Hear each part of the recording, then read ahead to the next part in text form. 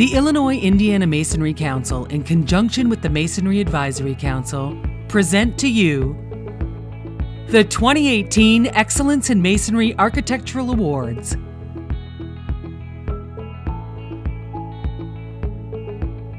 Each submission was judged on distinguishing details, composition, and the artful use of masonry to contribute to a successful aesthetic.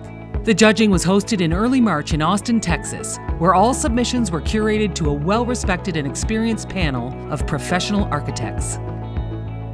Next, we'll move to our winners in the religious category. The first award goes to the Grace Lutheran Church in River Forest, Illinois, which was designed by the architectural firm of Johnson, Lasky, Kindle & Architects.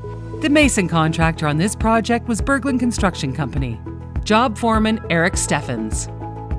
The entire bell tower structure and main entrance elevation of the church was 100% restored. The masonry-bearing structure comprised of ornate Indiana limestone, including backup brick masonry. Work included restoration cleaning of all stone, resetting of over 750 stone units, replacement of over 200 stone units, ornate limestone Dutchman fabrication and installation, on-site hand carving of limestone ornamentation, stone patching, 100% tuck pointing, lead came installation, structural concrete foundation repairs, new concrete entrance stairs and terrace, including the installation of new copper roof, and interior tower access ladder. The mortar was a custom mix that took a very detailed process to come to. Well, I think it's always admirable when you take a masonry building where the long-standing tradition of building in stone or in brick is the durability, the longevity, and you invigorate something that's old, and then you're adding both new life into it and committing to the kind of long-term